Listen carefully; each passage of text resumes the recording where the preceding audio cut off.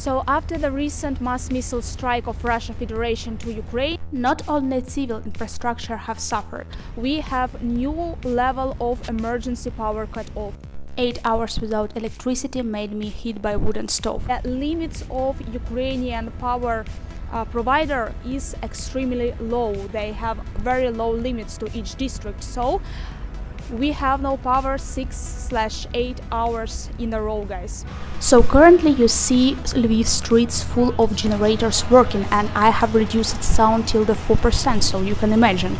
Street lights are off and are not regulated, and I'm going to the drugstore to order my medicine.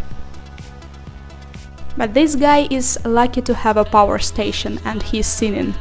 People are not losing hope and waiting for the better times.